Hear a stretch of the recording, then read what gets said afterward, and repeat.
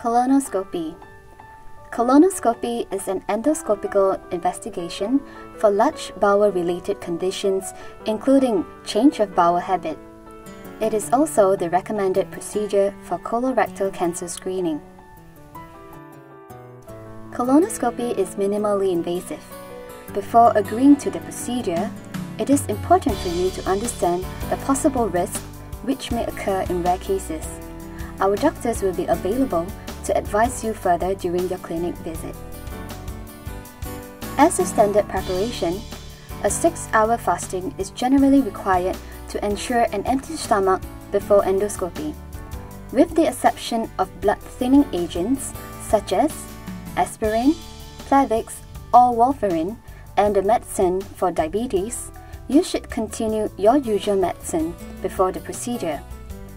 Please inform your doctor if you are taking any blood-thinning agents or diabetic medicine. Do follow closely the instructions given to you during the pre-procedure counseling. Colonoscopy is generally performed after administering a sedative via a plastic cannula placed on the hand or forearm. Colonoscopy involves guiding a flexible videoscope into the large intestines under direct vision. During the procedure, you may experience some bloating in the process as air is administered into your bowel periodically during the inspection. Tissue samples or polyps may be removed for histological analysis during colonoscopy. There will not be any significant discomfort during tissue sampling. The procedure generally takes 30 minutes to complete. Upon completing the procedure, you may be observed in the recovery area for about an hour.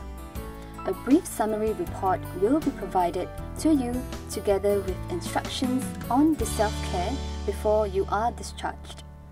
As sedative agents will be administered, you are advised not to drive on the day of the procedure.